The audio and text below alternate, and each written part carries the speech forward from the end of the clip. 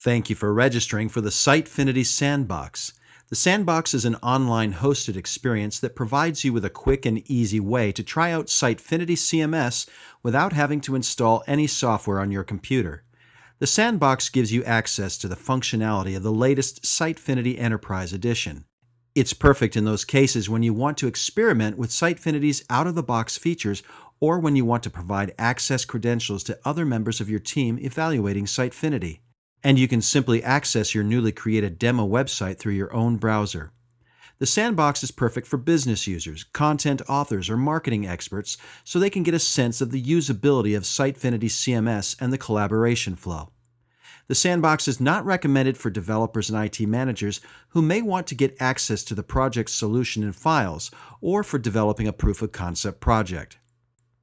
Once you've activated your account, Sitefinity sends you an email with 2 links, and you should keep this email for future reference. The first link in the email is your public URL with the domain name that you provided following the selection process. Your public domain leads you to a website for a fictitious company called Quantum. When you make changes on the Sitefinity backend, it's this website you'll come to in order to see edits and changes. The second URL gives you access to the Sitefinity CMS backend. First, click on the link of the backend and provide the username and password that was sent to you in your email. Now that you're logged in, you're brought first to the dashboard. This is the area where you can see the Sitefinity navigation and links to a few getting started resources and videos. The essential work areas are accessed through the top-level navigation. The first 2 pages that you'll see, Pages and Content, are the areas where the CMS users are likely to spend most of their time. So in order to learn how the system works, it's best to get started from there. The navigation also leads you to other sections that you can start exploring afterwards, such as email campaigns and e-commerce modules, along with design, administration, and marketing sections. If you're just getting started with the system, it's best to get started with the Pages section. Here you will notice that we've already set up the back end of the Quantum website, including page sections for Home, Products, Online Shop, Inside Quantum, About Us, Internal Resources, and even a store locator.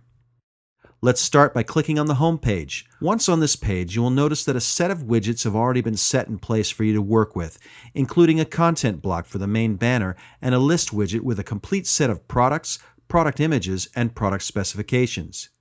To the right of the browser, you'll notice a column with 2 buttons at the top, one for content widgets and the other for layout elements. To get started, try making your first change to the Quantum homepage by editing the headline of the featured product on the top banner. There are 2 ways that you can do this. You can make changes while you're browsing your website through inline editing, or make the changes through your backend. You've discovered a typo in the headline. To fix it, simply enable the inline editing mode by clicking Edit Content. As your mouse hovers over the headline, it becomes highlighted in yellow. Just click on the text and make your changes to the headline. Then select Publish All, and in seconds you're done. Now let's make another edit by going to the backend. In the Pages section, select the Home page.